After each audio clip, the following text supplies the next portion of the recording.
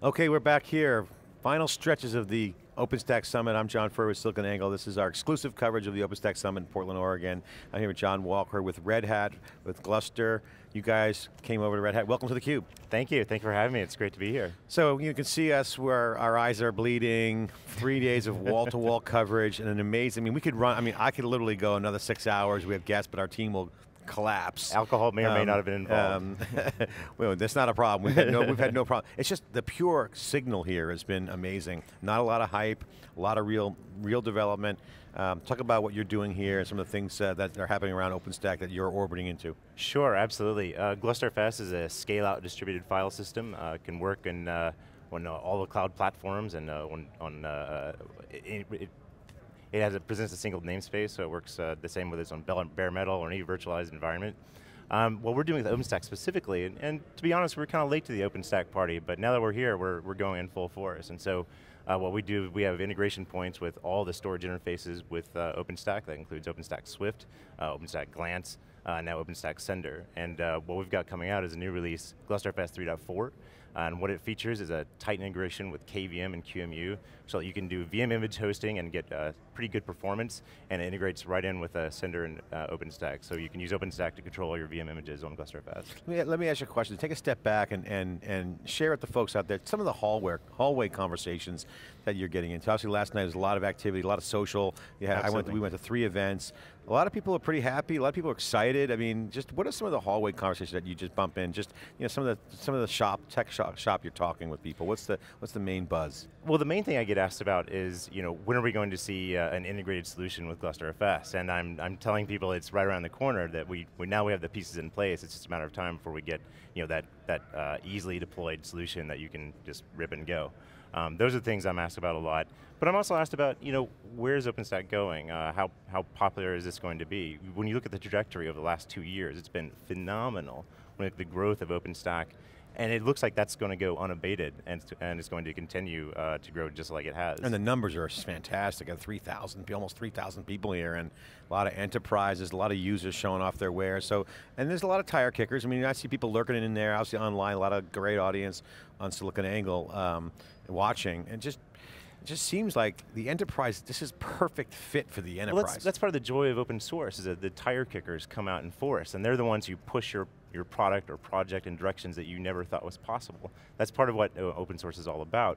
They may never actually buy something, or they may never actually be a long-term committer or part of your project, but they're the ones who set things in motion. They give you sort of that sense of gravitas. So they give you that large center of gravity. And also feedback too. They can tell you, hey, absolutely. This is a horrible product, this sucks. Fix that, build this. Then they leave. Oh, just kick your tires. There's no shortage of opinions in the open source community, as anyone who's participated in this can tell you. That's why theCUBE is so popular here. Well, you're very reluctant with your opinions, I can see. Of course, we don't hold back. But we give props when we need to be propped. But so talk about the acquisition, Gluster to Red Hat, and why that went down, and why was the fit there? Sure, well it's easy to see the fit. When you look at how much data is now being consumed and driven through the enterprise, you have to have a scale-out solution that can handle all of it and do something with it. The problem is, the proprietary solutions, you keep having to go back every year and re-upping your license. You need an open source solution that you can easily add more data to it, and that's elastic and can scale up or down as you need. Red Hat saw that, and Red Hat has this large bevy of products with touch points that all sort of center around storage. And so they said, well, if we have this elastic scale-out storage thing, it's going to help us build out all of our product lines, not just the storage product line.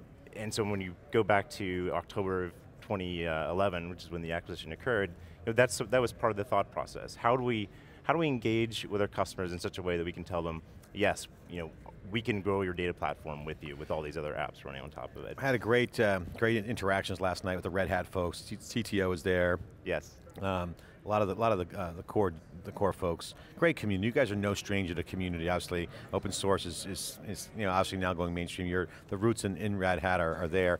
What's your personal take? And if you can share with the folks, the word community has been kind of a punchline. People use it a lot as a marketing slogan. Sure. And we have a community, the community. But in reality, communities are critical, and OpenStack's proved it, that Absolutely. here, a successful community can really do some great things fast and high quality.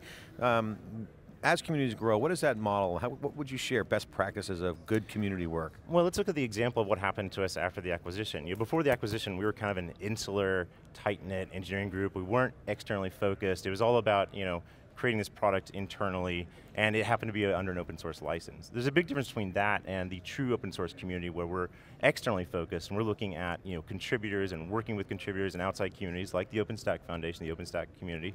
And as a milestone that we can point to now, we actually have our first major feature that's being contributed into this next release that came from a non-core engineer. And it's a huge victory for us, and it shows us how we've grown over the past 2 years and where we're going and how it's just going to grow further from here. It's beyond just technical model, there's business models involved. Rackspace, we heard Jim Curry say here on theCUBE earlier, huge business model benefits to them as a halo effect. Absolutely, when you look at the adoption-led model, which is really what open source is about, the customers take control. It's about ceding the control to the customer, and the customer tells you what to do. And it's the ultimate example of that, and you're giving the customers the freedom to say yes or no, or how much on their time schedule, and that's exactly what open source is all about. We love that too, because one of the things that Jeff and I are passionate about, and Dave Vellante, who's not here, and Wikibon, one of the things we're really passionate about is we're open source content. So the crowd sourcing dynamic is open source, it's people. Yes. And you get signals and you can get instant feedback from not just tire kickers, people who punch you in the face, or mobs, angry mobs, or, so this is the way. This is no debate here, right? I mean, no. This is what's happening. Crowdsourcing financing, crowdsourcing this, they're crowdsourcing the suspects in Boston as we speak. So this community model is going to explode. Let me tell you something. We have seen the last ubiquitous proprietary solution in the enterprise. I mean, you look at the innovation that's happening right now, it's happening around all of these open source ecosystems. You look at the companies that are driving this forward, like the Facebooks, the Netflixes, the Twitters, and they're working with companies like Red Hat who understand this intuitively. We're the ones driving forward. The old models of the proprietary software makers, that's not where the innovation is now, and you can see it, it's driving away from them. And the big leaders are recognizing that as well. I mean, IBM, HP, they're all basically endorsing it. HP was on theCUBE here, they said, hey, we could have done a proprietary cloud, there was a conversation, they have a tool chest full of stuff they could have done, and they're going OpenStack, all the way. This doesn't make sense. It wouldn't make sense to do the proprietary method. So what's the next big challenge with that model though, right? Clearly, everything's working great, but if we're going to do our little SWOT analysis and the next big challenge is cloud interoperability. Model? It's all about the open hybrid cloud. How do you make clouds such that they're best of breed solutions so that the customer again gets to drive the ball, and it's not about the vendor driving things, it's about the customer picking and choosing the solutions that work for them on their schedule so they can access their data their way. That's what the future is all about, and that's where we get interoperability between clouds. That's why I love the OpenStack model of letting operators deploy multiple clouds, but making sure that they interoperate in this vast mesh network. I think that's brilliant. I think that is the way forward and where we're going. Okay, John Walker, thanks for coming on theCUBE. We really appreciate it. Red Hat, Gluster, you guys successful acquisition, tuck in for Red Hat. Red Hat had a great week. Some great announcements across the board from all the emerging sectors of Red Hat, a lot of action going on. The deal with Hortonworks, you guys had some work going on in all the areas around open source. And we also announced this week that Gluster FS is OpenStack ready, so. Congratulations. Okay, we'll be right back with our wrap up here, day 3, our final day here inside theCUBE. I want to give a shout out to all the folks back at the ranch at siliconangle.com and Wikibon for blocking behind all these great interviews. I want to thank Mick and Kenny for doing a great job, and Kristen, Nicole, Marcus and Hopkins. We'll be right back to wrap up day 3 and put a bow on this event. Exclusive coverage of the OpenStack Summit from siliconangle.com, theCUBE. Be right back. Thank you.